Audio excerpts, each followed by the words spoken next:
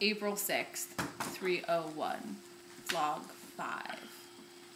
I'm saying this now because I think we said it before when my sunglasses were off, and I cannot use that.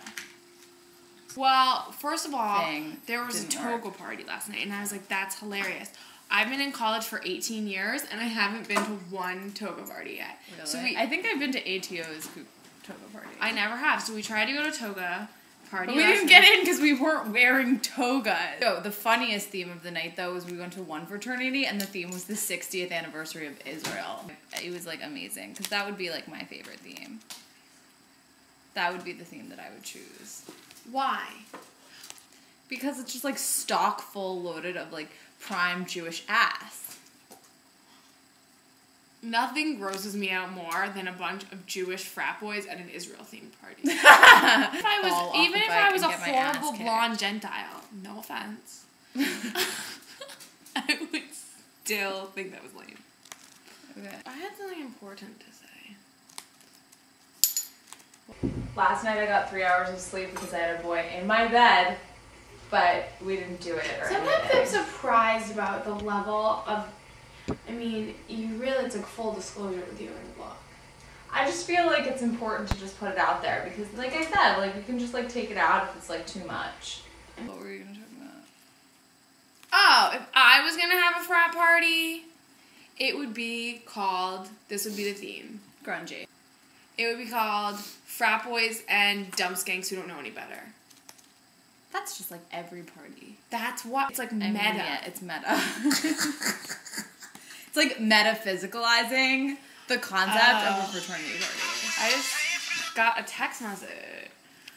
Do you want a blaze or something?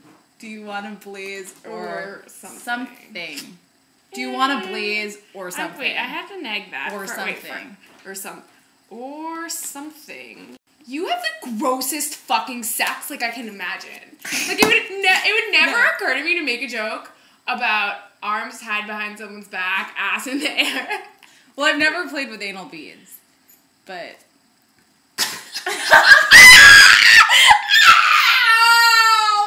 Ow! We should just tell our virginity stories on camera. Would you be willing to do that? No.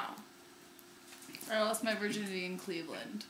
Testosterone controls your brain. You can't ever think straight. It's all the decisions crazy. you make are stupid. So worshipping dick is like a very antiquated thing, whereas moving on past dick and making fun of it on the internet.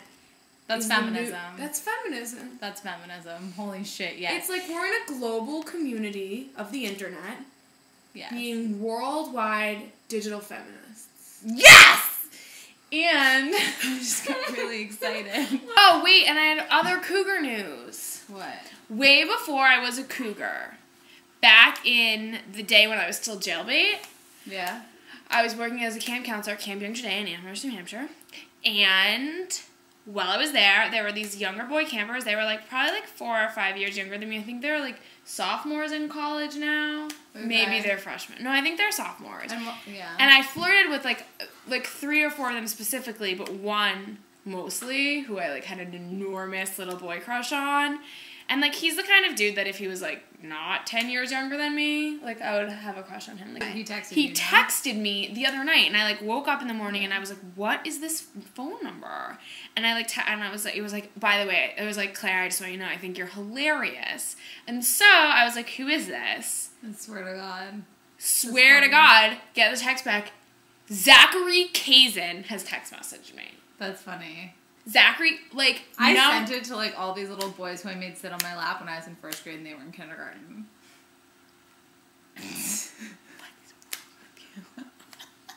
But they're, like, 20 now, so that's totally I know. legal. No, I understand That's exactly. legit. It's super legit, and when Kazin sent that to me, like, basically my boner grew 15 sizes.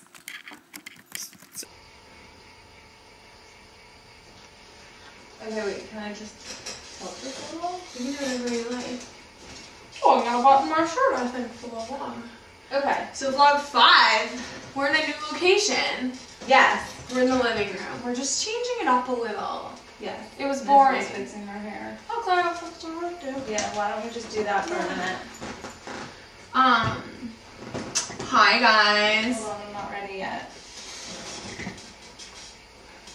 Ugh, this is terrible. No, we would never shoot under these lighting conditions. We would never do this. This is really highly unusual. Highly unusual lighting conditions.